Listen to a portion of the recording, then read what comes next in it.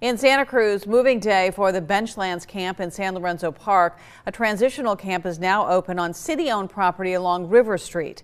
Action News reporter Phil Gomez joins us live from Santa Cruz with more on how the move is going. Aaron, there remain quite a number of tents at the park. It may take more than one day to relocate campers to the temporary location at 1220 River Street or elsewhere. The new location is planned to be open for 3 or 4 months. The goal is to find a permanent location down the line. People have vouchers to move today, tomorrow, and the next day, but we are basically welcoming anybody.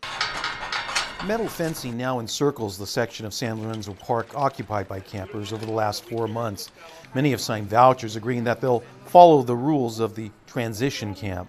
Then they got certain hours for showers, and you got to make sure you're there at that same time that they're going to close down and stuff. Homeless advocates question how many campers will actually be allowed in. Maybe, I don't know, what, 30 or 40% will be able to get in. Where do they go? I mean, when they leave here. For folks who don't have a voucher, we're going to assess the situation, how many spots we have available at the camp. The transitional campsite was full by late afternoon. Some spots may open later, but this man is out of luck. And with heavy rainfall in the forecast, he'll have to find shelter elsewhere. Maybe go to the Red Church. You know, it said that was open, so it's a possibility. Try to stay warm and dry. The Benchlands closure coincides with the police department's neighborhood policing program. Officers are maintaining a visible presence and cracking down on crime.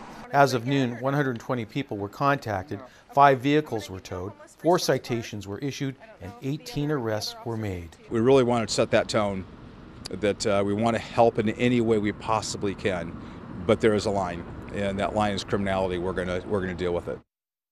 Police also conducting an informal survey on how many homeless are in the community and letting them know about the services offered to the homeless community. Aaron?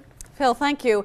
There are some other alternatives available. The warming center along Cedar and Lincoln Streets and the winter shelters are all locations that are available to help people who are homeless.